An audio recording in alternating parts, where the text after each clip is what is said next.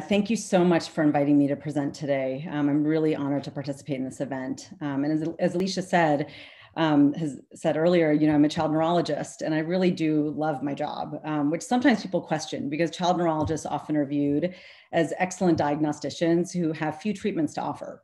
And while this may have been true about 10 years ago, the landscape has really changed dramatically. And I'm going to spend the next 10 to 12 minutes hopefully helping you understand why I love what I do so much by getting you excited about the fact that we've entered an era of really precision health with new therapeutic opportunities in autism and neurodevelopmental disorders. Dr. Shafali, I'm sorry to interrupt. We can't see your slides. Oh, sorry. Hang on. Sorry about that. Let's see. Is that working? That is, you just need to go to full screen. Sorry, there you go. Perfect, thank you. Okay, sorry about that. I was wondering why I was looking a little funny. Okay. So I'm going to, spend the next 12 to 15 minutes really helping you understand why I love what I do, but by getting you excited about the fact that we've really entered this era of precision health with new therapeutic opportunities in neurodevelopmental disorders and autism. And I'll also share with you some of the challenges that we have to overcome to ensure that we can test these emerging therapies effectively. So what is precision health? Well, to quote Obama in his State of the Union address several years ago, when he introduced increased government funding for precision health initiatives, its goal is to deliver the right treatment to the right patient every time. I would add in neurodevelopmental disorders, we also have to really consider delivering treatments at the right time, early enough in development to exact lasting changes. And in other areas of child neurology, precision health has not simply been an elusive goal. In fact, the story of Spinraza, which some of you may have heard of, is one that completely changed our field. This was an antisense oligonucleotide treatment, so a genetically targeted treatment for a devastating neuromuscular disorder called SMA that often led to early death or at least immobility. And with the treatment with this treatment, children are now living actually healthy lives. So I want to be clear that I'm not equating SMA with autism or other neurodevelopmental disorders, but the story of a genetically targeted therapy completely reversing the course of a condition brings us hope, and it reinforces the promise of precision health. So precision health in neurodevelopmental disorders is also actually informed by genetics, and genetics have really provided us with two key opportunities. So first, through advances in clinical genetic testing, we've identified thousands of causative copy number variants and single gene disorders that cause neurodevelopmental disorders. And while individually rare, taken together, they do account for about 15 to 20% of the spectrum. So what's happened over the last decade or so is that families of individuals with these various rare disorders have formed patient advocacy groups, which we call PAGs. And they provide support and advocacy, but they also have accelerated research and clinical care, especially around trials. Critical, though, are partnerships between PAGs and also between PAGs and researchers and clinicians. And actually, several years ago, the ASF, led by Alicia Halliday here, sponsored a group called Agenda, which stands for the Alliance for Genetic Etiologies in Neurodevelopmental Disorders and Autism. And Agenda is tasked to do just that. So it convenes clinicians, researchers, PAG leaders, and parents and caregivers to develop common strategies to improve research and clinical care for these syndromes, really with emphasis recently on clinical trial readiness. So in addition to identification of syndromes, from genetic studies, we've also gained some insight into the fact that although there's thousands of genes, they do converge on some common pathways that really fundamentally affect the way the brain is wired, and that these changes actually occur well before a clinical diagnosis of autism or other neurodevelopmental disorders is made. And so this insight actually has gained some, has really helped inform some of our biomarker strategies, as I'll talk about in a couple minutes. So back to precision health. So as we identify these genetic causes and understand the common pathways underlying these conditions, we can develop both syndrome and mechanism-specific treatments, rather than testing a much more large heterogeneous group of neurodevelopmental disorders.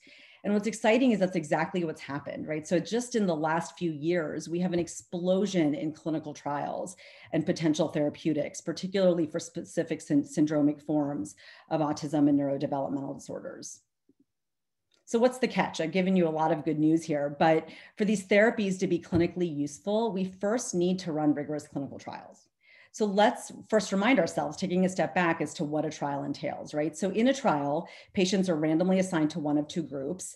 One group receives the treatment and the other group is deemed the control. And at the end of usually 8 to 12 weeks, an outcome is measured, and this outcome is usually predetermined. The effectiveness of that treatment is measured by comparing the treatment group to the control group. And of course, the treatment is considered successful if the treatment group shows significant improvements over the control group. So where are the challenges in neurodevelopmental disorders? Well, there's a few. So the first is that it's difficult to know if the drug has truly hit the target, especially if the target is in the brain, right? We also really struggle with our standardized clinical outcome measures, which are often not really created to test skills in neurodevelopmental disabilities. And then lastly, access to trials is difficult. It's difficult to come to sites to engage in these studies, which can lead to skewed enrollment. So I'm going to tell you briefly how, as a field, we're addressing these issues. I'm going to try to not show you lots of data, but just give you some snippets to give you a sense of where we are in the field in these different areas. So how do we mitigate these challenges, right? So we first need mechanistic biomarkers that really help determine drug target engagement and might also help serve as putative outcome measures. We need meaningful, measurable, and really evidence-based clinical endpoints that are tested in the populations that we are trying to treat. And then lastly, we need to develop flexible, creative protocols that maximize access and scalability. And these are topics that really were also introduced in the beautiful talks this morning. So starting with biomarkers. So what is a biomarker? Well, it's a characteristic that's objectively measured, and it evaluates either a normal biological process or a pathogenic process or a response to treatment. So there's many methods that can test biomarkers in neurodevelopmental disorders, as you can imagine. An area of focus, not just in my lab, but in groups around the country and world, is electroencephalography. So EEG is a beautiful tool because it's a direct assay of neural transmission and brain network or circuit function. For example, I can show you a couple of examples. In our group, we've studied infants who are considered at higher likelihood of developing autism because they have an older sibling.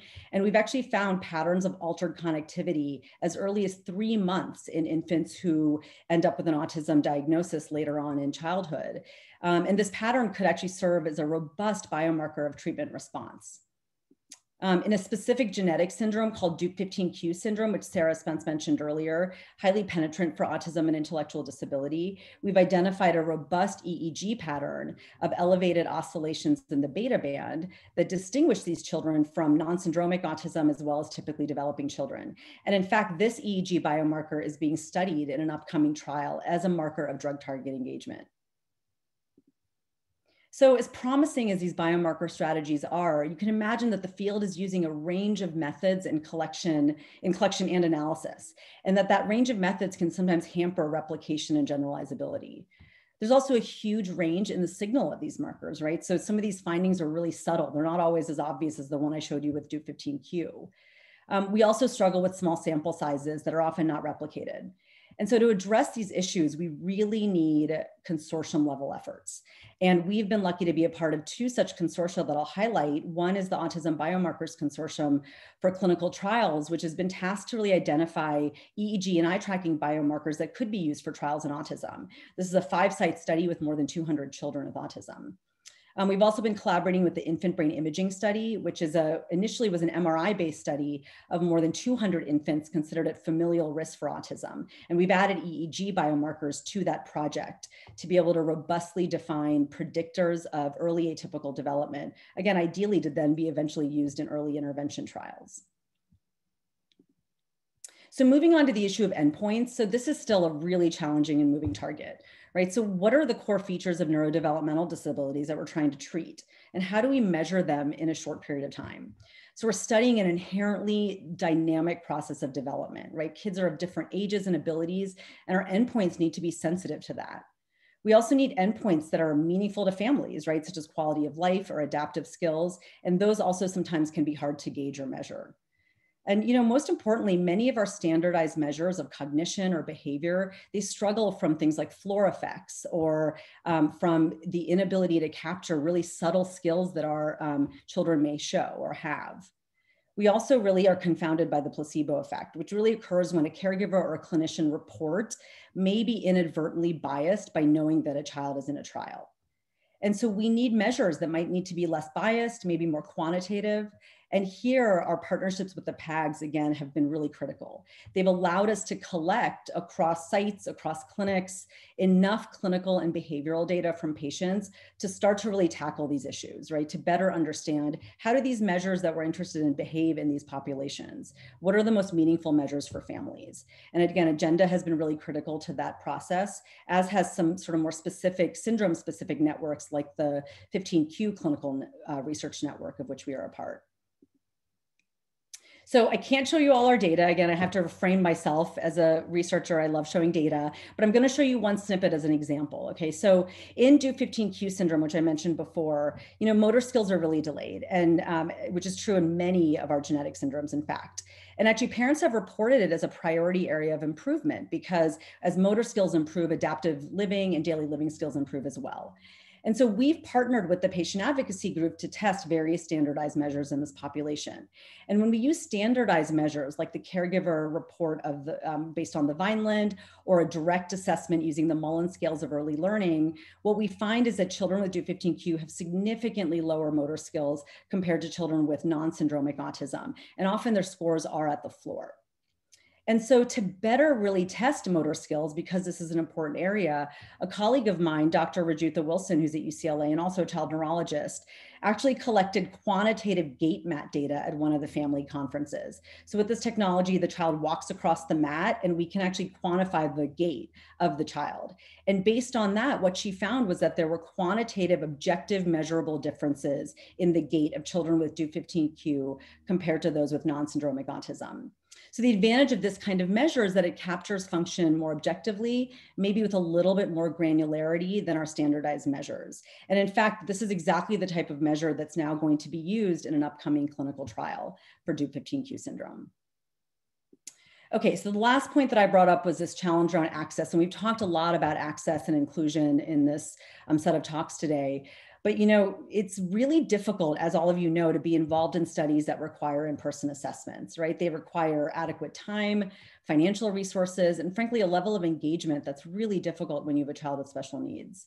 So this leads to really skewed samples of families that have the resources to participate in our studies. So in fact, just this year, through a working group in our Autism Center that was really focused on improving equity, diversity, and inclusion, we actually conducted a self-examination. And this is an examination really of studies of mind that do require in-person participation. And these are studies that includes kids with genetic syndromes, infants in the early months of life who might be at higher likelihood of developing autism. So a range of studies. And what we found is that most of our participants come from high income areas, as denoted by this red heat map, with red being higher income. We also found that half of our families have household incomes over 100,000, and that almost half our families are highly educated, with parents who have graduate degrees. And so we just need to be more creative, right, to address this problem of access and generalizability. So how does this come back to trials? Well, I'll give you one example of ways that innovation can really improve this, this goal. And this comes from a behavioral intervention clinical trial called JETS. It's for a genetic syndrome called tuberous sclerosis that's highly penetrant for autism.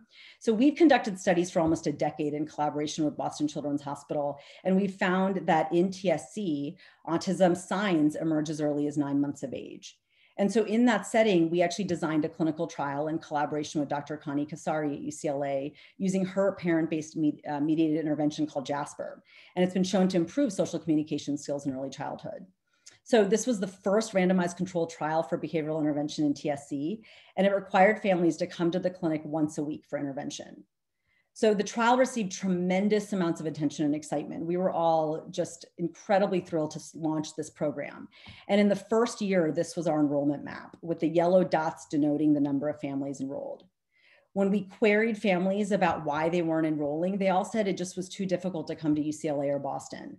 And one family even said, if virtual ever becomes an option, we'd be interested. And so that's what we did. We went back to the drawing board, and with Dr. Kasari's team and the support of the TS Alliance and NIH, we completely redesigned the study. So now families come to the lab once just to receive an iPad and learn a bit about the Jasper protocol. And then they go home and they practice Jasper with their child during the week. Once a week, they upload their practice video and it gets reviewed with an interventionist, and then feedback is given over Zoom.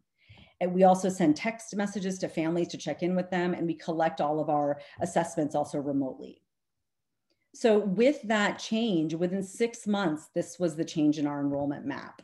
Now, this isn't perfect, right? Parents still need access to the internet. They need to have still the time and ability to participate in these check-ins and the intervention. But it taught us that having some creativity around remote delivery really can improve our access and clinical representativeness of our populations. So I'm going to end with just a quick thought in this COVID era in which we all have been living for over a year now. Dr. John Constantino and some of his colleagues who are leaders in our field wrote, I thought, a really moving letter to the editor in the American Journal of Psychiatry that really reminded us of the challenge that our families of children with neurodevelopmental disorders are facing during COVID, largely due to the necessary mitigation efforts, right?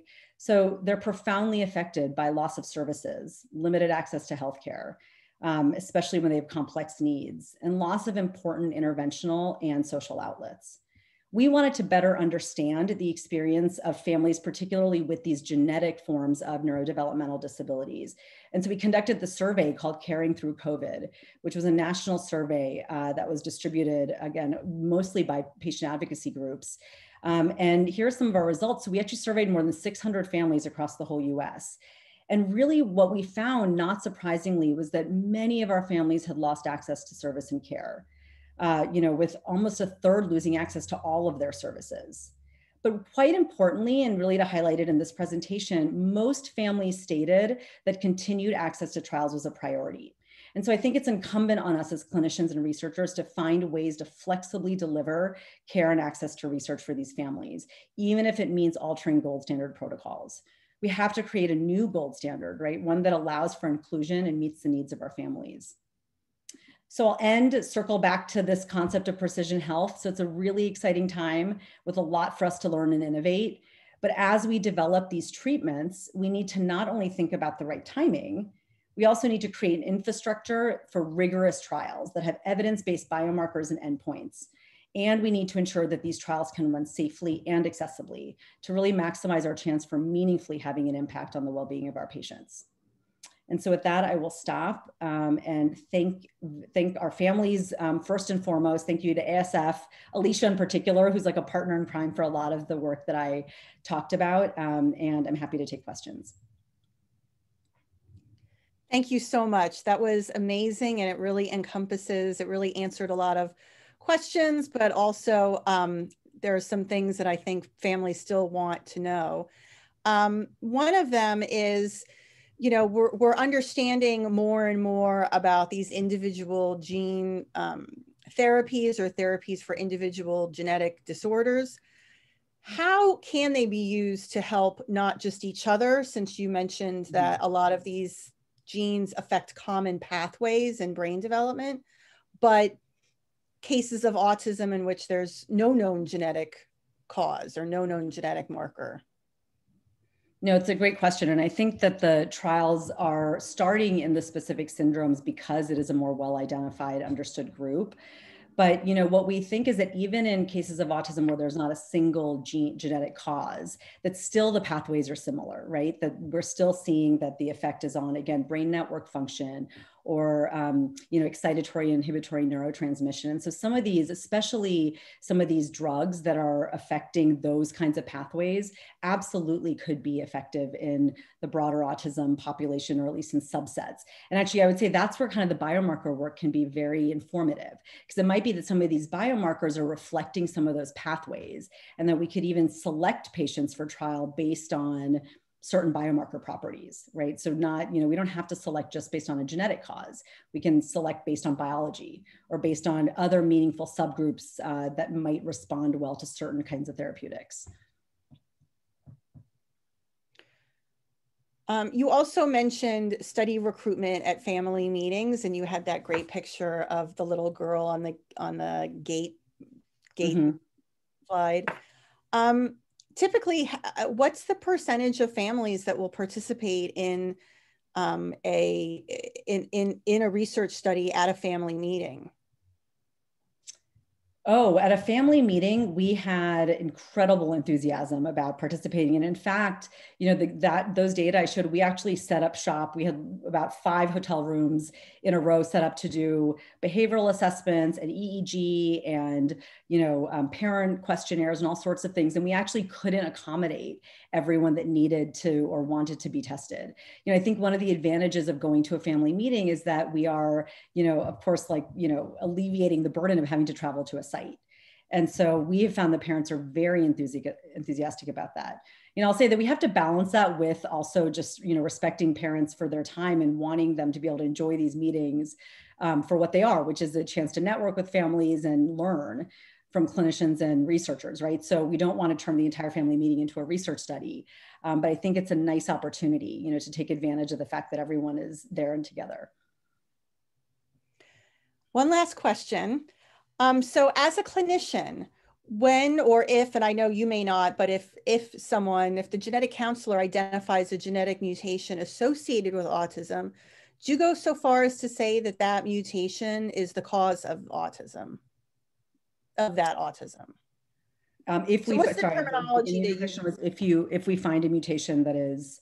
Yeah, if you find a mutation, if a family presents to you with, say, a particular genetic mutation that's associated with autism, and you mentioned DUP15, do you go so far as to say it is the cause of that autism? It depends on what the mutation or variant is. There are some genetic, you know, conditions like DUP15Q where absolutely we can say this is the cause, right? Sometimes we still find rare variants or rare mutations about which we know less and we're not entirely sure. And so that's where, you know, we can work with our genetics colleagues and really look at things like family history, whether the mutation is passed down from a parent or not. There's, you know, there's various ways to determine if the, you know, mutation or variant is definitely pathogenic. But in many cases now, and I'll say, you know, 10 years ago or 15 years ago when I was in training, most of our genetic reports said variant of unknown significance, VUS. We weren't sure if they were causative. And now that's changed. And most of these mutations and variants, we actually understand the underlying, you know, pathophysiology and can say that, yeah, it's most likely causative.